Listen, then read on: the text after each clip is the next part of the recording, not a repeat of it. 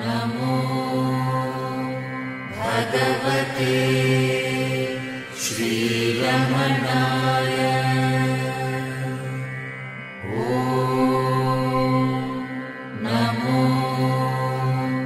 பகவதே ஸ்ரீரமணாய.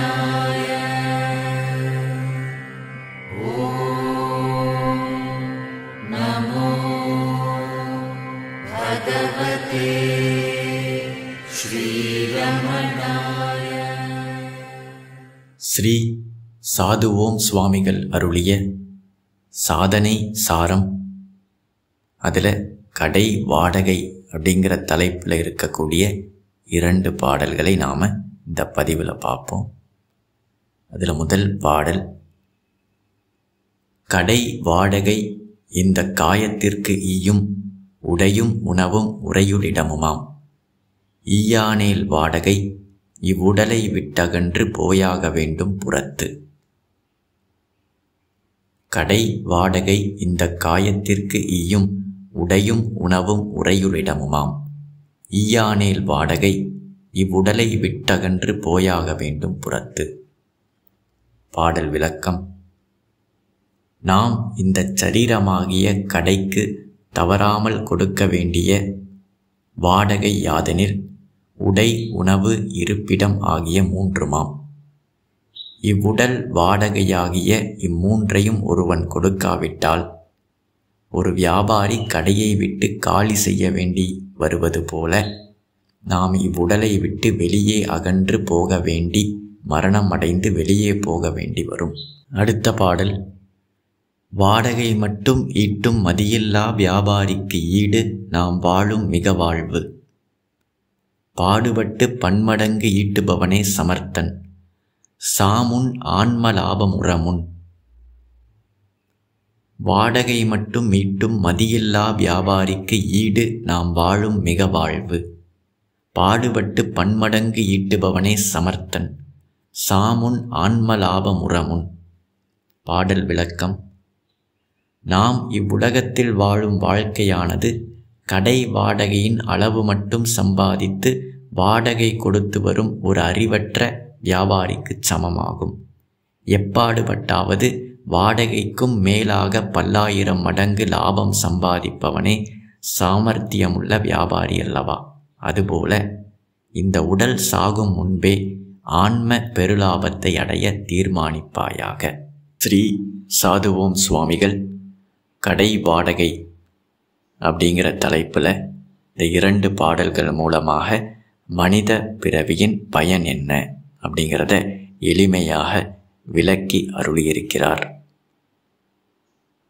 மனிதனாக பிறவி நாம் எடுத்துட்டோம் அப்படின்னா சாகிறதுக்கு முன்னாடி எதை செஞ்சால் இது ஒரு லாபகரமான வாழ்க்கை, நல்லபடியாக வாழ்ந்து முடித்து இறந்து விட்டார் அப்படின்னு எப்போ சொல்ல முடியும்?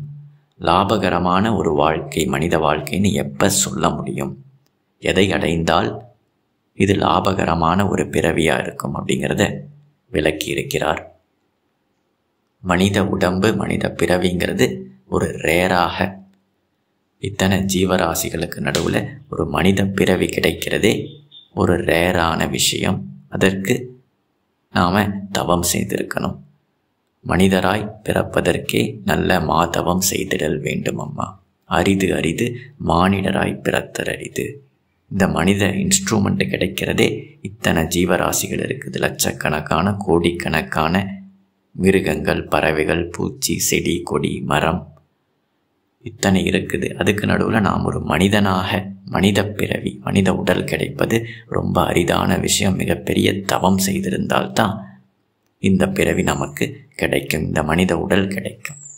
அப்படி கிடைக்கப்பட்ட இந்த உடல் அதை நாம் உயிரோடு வச்சுக்கணும், மெயின்டைன் பண்ணணும். எந்த இன்ஸ்ட்ருமெண்ட்டு கிடைச்சாலும் அதை நாம் நல்லபடியாக பாதுகாத்து மெயின்டைன் பண்ணி வச்சுக்கணும். எப்படி நாம் ஒரு வீடு கட்டுறோம், பைக்கு வாங்குகிறோம், காரு வாங்குகிறோம், எதை வாங்கினாலும் கட்டினாலும் அதை நாம் மெயின்டைன் பண்ணி வச்சுக்கிறோம், அதை அழியாமல் பாதுகாத்து வச்சுக்கிறோம்.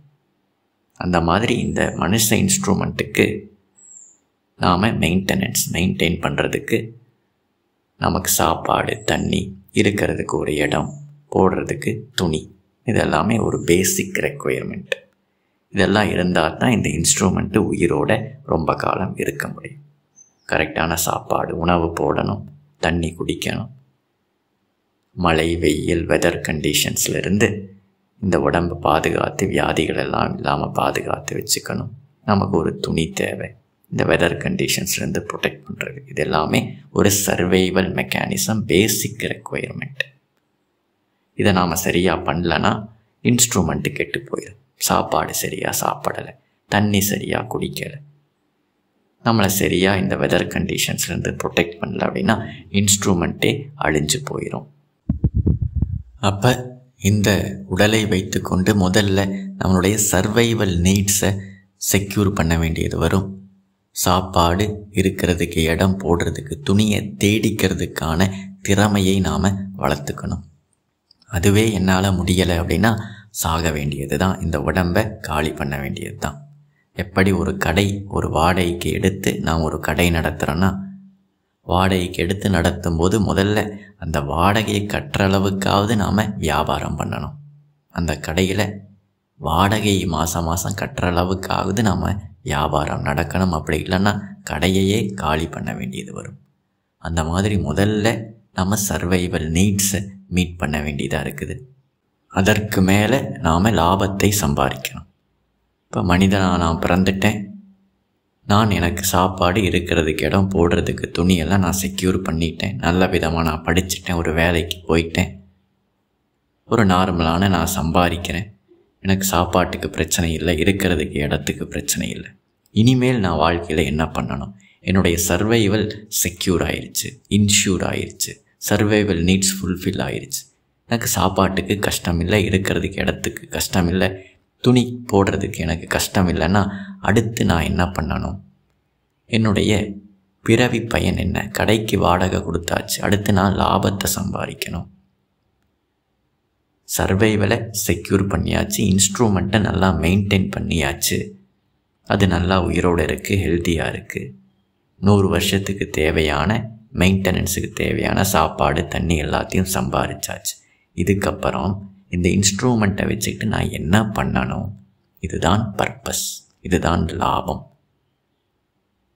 எத்தனை பேர்த்துக்கு மனித பிறவியின் பயன் என்ன, பர்பஸ் என்ன அப்படிங்கிறது இந்த காலகட்டத்தில் தெரியும் அப்படின்னா லட்சத்தில் ஒருத்தருக்கா இருக்கலாம், 10,000 ஒருத்தருக்கா இருக்கலாம். மனித பிறவியின் பயன் என்ன? ஆன்ம லாபத்தை சம்பாதிக்கிறது தான் மனித பிறவியின் பயன்.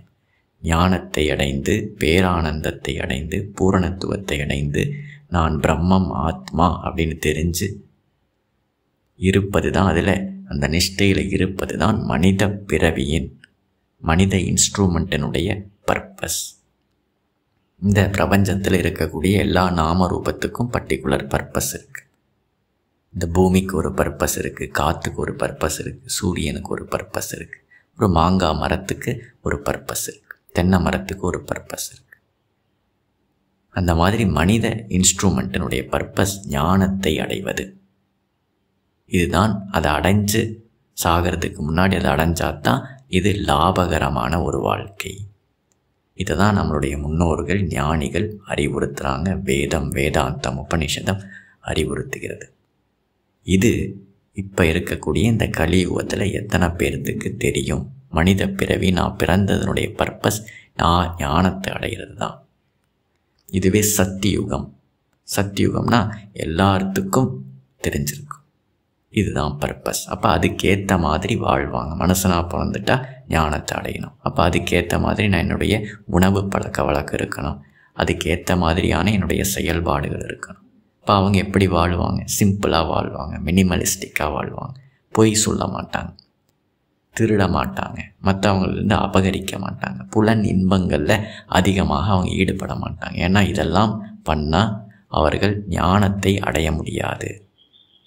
ஏன்னா ஞானம்தான் என்னுடைய வாழ்க்கையினுடைய கோல், டெஸ்டினேஷன். அதை அடையணும்னா நான் தர்மத்தின்படி வாழணும், புலன் சார்ந்த விஷயங்களில் அதிகமாக ஈடுபடக்கூடாது, சிம்பிளாக வாழணும், இயற்கையோடு ஏய்ந்து வாழணும். அப்போ அவங்களுக்கு எந்த பாலிசியை இம்ப்ளிமெண்ட் பண்ணக்கூடிய போலீஸ் தேவையில்லை. ஏன்னா அவங்க பொய்யே சொல்ல மாட்டாங்க. எல்லாத்துக்குமே தெரிஞ்சிருக்குது. ஞானத்தை அடையிறது தான் வாழ்க்கையின் பர்பஸ். எல்லாரும் அதை நோக்கி தான் போய்கிட்டு இருக்காங்க. இப்போ அங்கே போலீஸ் தேவையில்லை, சட்டத்திட்டங்கள் தேவையில்லை, அங்கே திருடர்கள் இருக்க மாட்டாங்க, ஆர்மி, நேவி, ஏர்ஃபோர்ஸ் எதுவும் தேவையில்லை. ஏன்னா அவர்களுக்கு பர்பஸ் தெரிஞ்சிருக்கு. மனித பிறவியினுடைய பர்பஸ் ஞானத்தை அடைகிறது அப்படின்னு போய்கிட்டு இருக்கும் பொழுது எல்லாமே நன்மையாக இருக்கும். இது சத்தியுகம். யாரோ ஒரு கோடியில் ஒருத்தருக்கோ லட்சத்தில் ஒருத்தருக்கோ தெரியாமல் இருக்கும் மனித பிறவியின் பயன், முக்தி அடைகிறது, ஞானத்தை அடைகிறதுன்னு தெரியாமல் இருந்திருக்கும். அது சத்தியுகம். அதுக்கு எக்ஸாக்ட் ஆப்போசிட்டாக இருக்கிறது கலியுகம். லட்சத்தில் ஒருத்தருக்கு தான் மனித பிறவியின் பயன் ஞானத்தை அடைகிறது அப்படின்னு தெரிஞ்சிருக்கு. மற்றவங்க எல்லாம் என்ன பிறந்ததற்கான பயன் என்னன்னே தெரியாமல் கண்டதையும் தன்னுடைய டெஸ்டினேஷனாக கோலாக வச்சுக்கிட்டு கண்ட இடத்துல அவங்க ட்ராவல் பண்ணிகிட்டு இருக்காங்க. நினச்ச டைரெக்ஷனில். கூட்டம் எங்கே போகுதோ அந்த டைரெக்ஷன். எதுக்கு பிறந்தோம்னே தெரியலை. சம்பாரிச்சாச்சு, சாப்பாடு சாப்பிட்டாச்சு, தண்ணி குடிச்சாச்சு, இருக்கிறதுக்கு இடம் இருக்குது. இதுக்கப்புறம் என்ன பண்ணுறதுன்னு தெரியாததுனால நினச்ச டைரெக்ஷனில், கண்ணுக்கு தெரிஞ்ச டைரெக்ஷனில், கால் போன போக்கில், மனம் போன போக்கில் வாழ்கிறது தான் கலியுகம். இப்படிப்பட்ட யுகத்தில் நம்ம போய் இன்டர்வியூ பண்ணால் 10,000 ஒருத்தரோ லட்சத்தில் ஒருத்தரோ சொல்லுவாங்க ஞானத்தை அடையிறது தான் மனித பிறவியின் பயன். மற்றவங்க என்ன சொல்லுவாங்க? ஒவ்வொருத்தரும் ஒன்று சொல்லுவாங்க. நான் mister universe, miss universe, miss India ஆகணும், அதுதான் என்னுடைய லட்சியம். நான் பணக்காரன் ஆகணும், நான் இந்த டிகிரி முடிக்கணும், நான் எம்எல்ஏ சீட்டு ஜெயிக்கணும், நான் எம்பி சீட்டு ஜெயிக்கணும், நான் சிஎம் ஆகணும், நான் ஃபேமஸ் ஆகணும், நான் ஒரு ஃபேமஸான பர்சனாலிட்டி ஆகணும், நான் மார்ஸுக்கு போகணும், நான் ஒரு ஆஸ்ட்ரானட் ஆகணும், நான் ஆர்மியில் சேரணும், நான் அதுவாகணும், இதுவாகணும், அதை அடையணும், இதை அடையணும், அதை அனுபவிக்கணும், இதை அனுபவிக்கணும், இதுதான் என்னுடைய வாழ்க்கையின் லட்சியம், இதுதான் என்னுடைய பக்கெட் லிஸ்ட்டு, சாகிறதுக்கு முன்னாடி இதெல்லாம் நான் அடையணும்னு ஒவ்வொருத்தரும் ஒன்று சொல்லுவாங்க. இதுதான் கலியுகம். மனித பிறவியின் பயன் என்னன்னே தெரியலை. எதை அடைந்தால் மனித பிறவி சக்ஸஸ்ஃபுல் அப்படிங்கிற அந்த டெஸ்டினேஷன், காமன் கோல், பிறவி பயனே தெரியாமல் வாழக்கூடிய வாழ்க்கை, அதனால் வரக்கூடிய சைடு எஃபெக்டை தான் நாம் இப்போ சமுதாயத்தில் பார்த்துக்கிட்டு இருக்கிறோம். ஹியூமன் இன்ஸ்ட்ருமெண்ட்டை வச்சுக்கிட்டு என்ன பண்ணுறதுன்னு தெரியலை. ஒரு ஏணி கொடுக்கப்பட்டிருக்குது அப்படின்னா அதில் ஏறி போகணும். ஒரு காரு வாங்குகிறோம், பைக்கு வாங்குகிறோம் அப்படின்னா அதை நாம் யூஸ் பண்ணணும். இந்த ஹியூமன் இன்ஸ்ட்ருமெண்ட்டு ஞானத்தை அடைவதற்கு, மோட்சத்தை அடைவதற்கு பயன்படக்கூடிய ஒரு இன்ஸ்ட்ருமெண்ட். ஆனால் இதை வச்சுக்கிட்டு என்ன பண்ணுறாங்க? இன்ஸ்ட்ருமெண்ட்டை அழகுபடுத்திக்கிட்டு அதில் ஒரு போட்டி. ஏணியை ஏறி போகணுமா இல்லை ஏணியை டெக்கரேட் பண்ணி ஏன் ஏணி அழகான ஏணின்னு காம்படிஷனுக்கு நாம் எடுத்துகிட்டு போகணுமா? பைக்கை நாம் யூஸ் பண்ணணுமா இல்லை என் பைக்கு தான் அழகான பைக்குங்கிற காம்படிஷனுக்கு பயன்படுத்தணுமா? இந்த உடம்பை பயன்படுத்தி ஞானத்தை அடையணுமா இல்லை அழகு போட்டிக்கு இதை தயார் பண்ணணுமா? மிஸ் இந்தியா, மிஸ்டர் யூனிவர்ஸ் அப்படின்னு இதை அழகுபடுத்துறதுக்காக, இந்த உடம்பை அழகுபடுத்துறதுக்காக இந்த உடம்பு கொடுக்கப்பட்டிருக்கா அல்லது ஞானத்தை அடைவதற்கு கொடுக்கப்பட்டிருக்கா? இந்த பர்பஸ் தெரியாததுனால அழகுபடுத்துறது, நான் தான் அழகானவன் அப்படின்னு அழகுபடுத்துறதுக்கு எத்தனை பொருட்கள் இந்த மார்க்கெட்டில், இந்த இன்ஸ்ட்ருமெண்ட்டை அழகாக வச்சுக்கிறதுக்கு எத்தனை காஸ்மெட்டிக்ஸ். அழகாக இருப்பதற்காக நாம் பிறந்திருக்கிறோம் அல்லது ஞானத்தை அடைவதற்கு நாம் பிறந்திருக்கிறோமா? காசு பணம் சம்பாரித்து பெரிய பணக்காரன் ஆகணும், இந்த உலகத்திலே நான் தான் நம்பர் 1 பணக்காரனம், அதுதான் மனித பிறவியின் பயணம். ஒலிம்பிக்ஸில் நான் பார்ட்டிசிபேட் பண்ணி வேகமாக, உலகத்திலேயே வேகமாக ஓடக்கூடியவன் நான் தான், வேகமாக நீந்தக்கூடியவன் நான் தான், வேகமாக லாங் ஜம்ப் பண்ண முடிஞ்சவன் நான் தான், ஹை ஜம்ப் பண்ண முடிஞ்சவன் நான் தான். இதையெல்லாம் பண்ணுறதுக்காக மனித உடல் கொடுக்கப்பட்டிருக்குது. இதையெல்லாம் பண்ணுறதுக்கு தான் பறவைகள், மிருகங்கள், மீனெல்லாம் இருக்குது. நீந்துறதுக்கு மீனும், தாவி தாவி போகிறதுக்கு கங்காருவும் குரங்கும், ஓடுறதுக்கு இந்த புலியும் மானும் எல்லாம் படைக்கப்பட்டிருக்கு. அது கூட இந்த மனிதன் ஏன் போய் போட்டி போட்டுட்ருக்கான், அதை ஏன் இமிட்டேட் பண்ணுறான் அப்படின்னா, மனிதன் அவனுக்கான பர்பஸ் தெரியல. என்னுடைய மனுஷ உடம்புக்கான பர்பஸ் என்னன்னு தெரியாததுனால யார் யாருக்கோ கொடுக்கப்பட்ட எந்தெந்த மிருகங்களினுடைய பர்பஸை எல்லாம் மனிதன் இமிட்டேட் பண்ணிக்கிட்டு இருக்கான். டெஸ்டினேஷன் என்னன்னு தெரியலை அப்படின்னா, எந்த டைரக்ஷனில் போகிறதுன்னு தெரியலை அப்படின்னா எல்லா டைரக்ஷன்லேயும் மனிதன் போக ஆரம்பிப்பான். அதனுடைய விளைவு தான் சமுதாய சீர்கேடு, என்விரான்மெண்ட்டினுடைய சீர்கேடு. இப்போ சத்தியுகத்தில் மக்கள் எப்படி வாழ்ந்திருப்பாங்க? எல்லாத்துக்குமே டெஸ்டினேஷன் தெரிஞ்சிருக்கு, பிறவி பயன் தெரிஞ்சிருக்கு. அதனால் அவங்க சிம்பிளாக வாழ்கிறாங்க. இயற்கைக்கு எந்த பாதிப்பும் வராமல் மினிமலாக எவ்வளவு தேவையோ அவ்வளவு சாப்பிட்டுட்டு அதுக்கப்புறம் மீதி இருக்கக்கூடிய நேரத்தில் அவங்க ஆன்மீக பயிற்சிகளில் ஈடுபடுறாங்க. ஏன்னா அவர்கள் இறக்கிறதுக்கு முன்னாடி முக்தியை அடையணும். சாப்பாடு சாப்பிட்டாச்சு, சாப்பாட்டுக்கான வேலையை செய்தாச்சு, மீதி இருக்கக்கூடிய நேரத்தில் நான் ஞானத்தை அடைவதற்கான பயிற்சி முயற்சியை மேற்கொள்வேன் அப்படின்னு சமுதாயமே, இருக்கக்கூடிய எல்லா மக்களுமே அதை நோக்கி பயணிக்கிறாங்க. ஒரே டைரெக்ஷனில் போகிறாங்க. யாருக்கும் தொந்தரவில்லாத வாழ்க்கையை அவங்க வாழ்ந்துட்டு போகிறாங்க. இது சத்தியுகம். பிறவி பயன் தெரிஞ்சு வாழ்ந்தால் அந்த சமுதாயம் அது சத்தியுகம். தெரியாமதுனால கண்ட டைரக்ஷன்லேயும் போகிறதுனால மனிதன் என்ன பண்ணுறான்? இயற்கைக்கு பிரச்சனையை உருவாக்குறான்.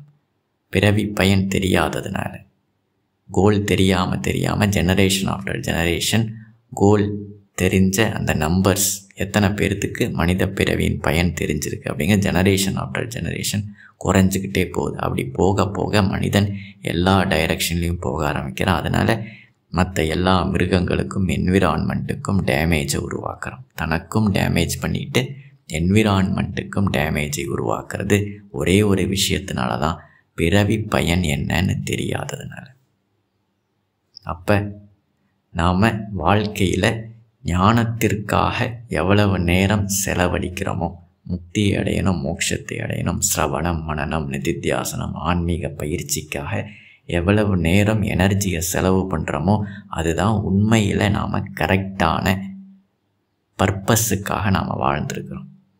மற்ற நேரம் எல்லாமே வெறும் மெயின்டெனன்ஸ்க்காக, இந்த உடம்புடைய சர்வைவலுக்காக மட்டும்தான், வாடகை கொடுக்கறதுக்கு தான் மற்றது எல்லாமே. லாபம் அப்படிங்கிறது ஆன்மீகம் சார்ந்த ஞானத்தை அடையிறதுக்கு நான் எவ்வளவு நேரத்தையும் எனர்ஜியையும் ஸ்பெண்ட் பண்ணுறனோ அதுதான் என்னுடைய பிறவி பலன், லாபம். அப்போ பிறக்கும் பொழுது நான் அஞ்ஞானியாக இருந்தேன். இந்த உடல் இறப்பதற்கு முன்னாடி நான் முக்தி மோட்சத்தை அடைவேன் அப்படின்னு முயற்சி செய்து ஆத்மனிஷ்டை பிரம்மனிஷ்டையில் இருந்து இந்த உடல் சாயும் பொழுது நான் லாபத்தை சம்பாதிச்சிட்டேன், பிறவி பயனை அடைந்து விட்டேன். அப்படி இல்லாமல் நான் பிறந்தேன், வளர்ந்தேன், கல்யாணம் பண்ணேன், குழந்தை பெற்றேன், காசு பணம் சம்பாதிச்சேன், 100 வயசு உயிரோடு இருந்து செத்தேன் அப்படின்னா வெறும் உயிரோடு மட்டும்தான் நான் இருந்திருக்கிறேன். மனிதனாக 100 வருஷம் உயிரோடு இருந்திருக்கிறேன். கடைக்கு வாடகை மட்டும்தான் கொடுத்துருக்குறேன், ஆனால் லாபத்தை சம்பாதிக்கலை. அது மட்டும் இல்லாமல் இந்த 100 வருஷத்தில் புலன் சார்ந்த விஷயத்தில் அதிகமாக நான் ஈடுபட்டு மேலும் அஞ்ஞானத்தை இருளில் மூழ்கி அகங்காரத்திலையும் அஞ்ஞானத்திலையும் மேலும் அதிகமாக மூழ்கினா அது ஒரு நெகட்டிவ் எஃபெக்ட். நஷ்டத்தை நான் சம்பாதிச்சிருப்பேன். லாபத்தை சம்பாதிக்காமல் போனாலும் பரவாயில்ல, நஷ்டத்தை சம்பாதிச்சு அடுத்த ஜென்மத்தில் இன்னும் மோசமான நான் ஒரு பிறவியில் நான் போய் பிறக்க வேண்டியது இருக்கும். அப்போ முமுட்சுக்கள், உத்தம அதிகாரிகள் இந்த கலியுகத்தில் பிறவி பயன் என்ன அப்படின்னு தெரிஞ்சவங்களே லட்சத்தில் ஒருத்தர் தான் இருப்பாங்க. எல்லாரும் என்னென்னத்தையோ கோலுன்னு நினச்சிக்கிட்டு வாழ்க்கையில் கம்பீட் பண்ணிக்கிட்டு இருப்பாங்க. போகிற டைரக்ஷனே தப்பு, டெஸ்டினேஷனே தப்பு. அதில் காம்படிஷன் வேறு. நான் தான் மிகப்பெரிய பணக்காரன், நான் தான் மிகப்பெரிய அழகி, நான் தான் மிஸ்டர் யூனிவர்ஸ், நான் ஒலிம்பிக்கில் கோல்டு மெடல். இது மனித பிறவியினுடைய டெஸ்டினேஷனே கிடையாது. அதை டெஸ்டினேஷனாக வச்சுக்கிட்டு அதில் கூட்டமாக லட்சக்கணக்கான பேர் கம்பீட் பண்ணிக்கிட்டு ஒருத்தரை அடிச்சுக்கிட்டு கீழே தள்ளிக்கிட்டு ஓடிக்கிட்டு இருக்கக்கூடிய இந்த சமுதாயம் அஞ்ஞானம், குருட்டு சமுதாயம், கண்மூடித்தனமாக வாழக்கூடிய சமுதாயம், பிறவி பயனே என்னன்னு தெரியாமல் வாழக்கூடிய இந்த சமுதாயத்துக்கு நடுவில் தான் முமுட்சுக்கள், உத்தம அதிகாரிகள் வாழ்கிறாங்க. அவர்களுக்கு என்ன தெரிஞ்சிருக்கு? முமுட்சுனா என்ன தெரிஞ்சிருக்குன்னா என்னுடைய டெஸ்டினேஷன் கோல் ஞானத்தை அடைவது. அப்படி ஒருத்தர் வாழும் பொழுது சுற்றி இருக்கிறவங்கெல்லாம் வேறு வேறு டைரெக்ஷனில் ஓடும் பொழுது இந்த முமுட்சுவை பார்த்து கேலி கிண்டல் செய்வாங்க. உங்களுக்கு என்ன லட்சியம் வாழ்க்கையில்? இதெல்லாம் ஒரு லட்சியமாக? இந்த காலத்தில் சயின்டிஃபிக் வேர்ல்டில் இதை லட்சியம் நினச்சி வாழ்ந்துக்கிட்டு இருக்கீங்களே அப்படின்னு பயப்படுத்துவாங்க, கேலி கிண்டல் செய்வாங்க. இதையெல்லாம் பொருட்படுத்தாமல், குழம்பி போகாமல், தெளிவாக இதுதான் என்னுடைய வாழ்க்கையின் லட்சியம், மனித பிறவியின் லட்சியம், ஞானத்தை அடையிறது தான் அப்படின்னு நம்மளுடைய பாதையில் முன்னேறி போய்கிட்டு இருக்கணும். தவறான பாதையில் முயலாக இருக்கிறத விட கரெக்டான பாதையில் ஆமையாக இருக்கிறது மேல். டெஸ்டினேஷனே தப்பு, அதில் காம்பீட் பண்ணி ஃபஸ்ட்டு ப்ரைஸ் வாங்கி ஃபஸ்ட்டு இடத்தை அடைஞ்சு என்ன பிரயோஜனம்? ஒரு பிரயோஜனமும் கிடையாது. அதுவே கரெக்டான டெஸ்டினேஷனில் ஆமை வேகத்தில் மெதுவாக போய்கிட்டு இருந்தாலும் நன்மையே. ஏதோ ஒரு பயிற்சி முடிஞ்ச வரைக்கும் நாம் செய்கிறது நன்மையே. ஞானத்தை நோக்கி எடுத்து வைக்கக்கூடிய ஒவ்வொரு அடியும் லாபமே. இறுதியாக முமுட்சுக்கள் ஞானம் அடையணும், முக்தி அடையணும்னு லட்சியத்தை வைத்து வாழக்கூடியவர்கள் தன்னுடைய வாழ்க்கையில் எப்படி வாழணும் அப்படின்னா, இந்த உடம்பை நாம் மெயின்டைன் பண்ணுறதுக்கு எவ்வளவு தேவையோ அவ்வளவு இந்த உலக விஷயத்துக்கு கவனத்தை கொடுத்தா போதும், அவ்வளவு சம்பாரித்தா போதும், கொஞ்சம் ரிலேஷன்ஷிப்ஸ் இருந்தால் போதும். இதெல்லாமே ஞானத்தை அடைவதற்கு ஒரு மீன்ஸாக இருக்கிறத வரைக்கும் அதை நாம் பயன்படுத்திக்கணும். சாப்பாடு ஒரு வேளை 2 வேளை சாப்பிட்றது நல்லது. 3 வேளை 4 வேளை சாப்பிட்டா அதுவே நம்மளுடைய ஞான பாதைக்கு தடையாக இருக்கும். காசு ஓரளவுக்கு இருக்கிறது நல்லது, அளவுக்கு அதிகமாக போச்சுன்னா அதுவே நமக்கு தடையாக இருக்கும். ரிலேஷன்ஷிப்ஸு நம்மளுடைய சர்வைவல், நமக்கு ஏதாவது ஆயிடுச்சுன்னா நம்மளை பார்த்துக்கிறதுக்கு ஒரு 2 பேர் 3 பேர் வேணும். அதுவே அளவுக்கு அதிகமான ரிலேஷன்ஷிப் போச்சுன்னா அதுவே நம்ம ஞான பாதைக்கு தடையாக இருக்கும். அப்போ எல்லாமே ஞானத்தை அடைவதற்கு ஒரு மீன்ஸாக பயன்படுத்திக்கணும். மினிமம் எனர்ஜி டைமை மட்டும் இந்த உலகத்துக்கு நாம் கொடுக்கணும். மீதி இருக்கக்கூடிய நேரத்தில் தேவையில்லாத ஒரு இன்வால்மெண்ட், இந்த உலகத்தில் அளவுக்கு அதிகமான காசு, பணம், ரிலேஷன்ஷிப், அறிவு இதெல்லாம் நமக்கு தேவையில்லை. மீதி இருக்கக்கூடிய டைம் அண்ட் எனர்ஜியை நாம் ஞான பாதைக்கு நாம் செலவு பண்ணணும். இதுதான் உண்மையாக நம்ம வாழ்கிறோம். நம்மளுடைய பர்பஸுக்காக நம்ம வாழ்கிறது. எவ்வளவு நேரம் ஒரு நாளைக்கு இந்த ஞான பாதைக்கு நாம் செலவழிக்கிறோமோ அதுதான் உண்மையான நம்ம வாழ்க்கையில் வாழ்ந்துருக்கிறோம். அர்த்தமுள்ள ஒரு வாழ்க்கை, அர்த்தமுள்ள ஒரு நேரத்தை நாம் செலவழிக்கிறோம் அப்படின்னா அது ஞானத்திற்காக செலவழித்த அந்த நேரம்தான். மேலும் பாடல்களை நாம் அடுத்த பதிவில் பார்ப்போம். நன்றி. நமோ பகவதே ஸ்ரீரமணாய. ஓம் நமோ பகவதே ஸ்ரீரமணாய.